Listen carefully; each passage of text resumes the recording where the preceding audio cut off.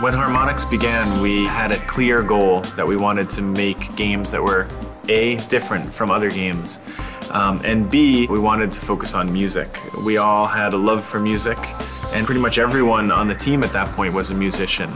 We started learning our lessons. We realized that to make games that are popular and accessible and fun, you have to have characters. When Guitar Hero came up, we were basically just extending that notion. We had no idea that it would become so huge. And Rock Band is sort of the fulfillment of the grand vision of what we've been trying to do as a company, really, since the very beginning. And Rock Band has sort of been the culmination of all the experiences that we've come across in the past. So we've brought in singing, guitar playing, bass playing, and now this sort of new one for us is drum playing. Harmonix uses 3ds Max exclusively. That's our 3D modeling package. We do use Max for our venues and for our characters. We also use it for our game shell. We're able to do a lot of the motion graphic stuff that you see using Max. For all our disciplines, there's a concept stage where you're either sketching down ideas or coming up with different themes for what you want to go after. And then you move into the actual production where you're building things, texturing, making them look awesome.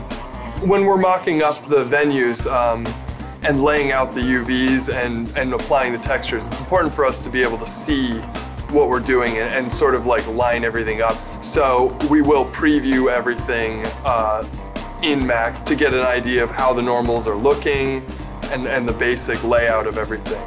We treat our implementation software for the game and Max as interchangeable. So we use Max to sort of generate all the content, all the maps, applying the maps, UVing everything, and then test it out in the game to see how it comes out and looks. Well, being a character artist, I like to think that the characters are a big draw to the game. I work from the concept phase up. Initially, we would go into base modeling, then high-res modeling. Max is great for this because there's still a lot of back and forth even once we bring the high-res in. For instance, I had this one torso piece. It had horns on the side, and there was a lot of clipping. So I was able to tweak the low poly in Max, and the high poly projection would still hold up very nicely. We've experimented over the years on techniques to make sure that our characters are doing things in time with the music and the game. You want face animation, lip sync animation, body animation, finger animation, kind of everything to match the music. If it's off even a little bit, it feels inauthentic. We need to know that we have a tool that's flexible enough to move that motion across different body types, and we'll use Motion Builder to retain a level of quality and the kind of flexibility that Motion Builder brings along.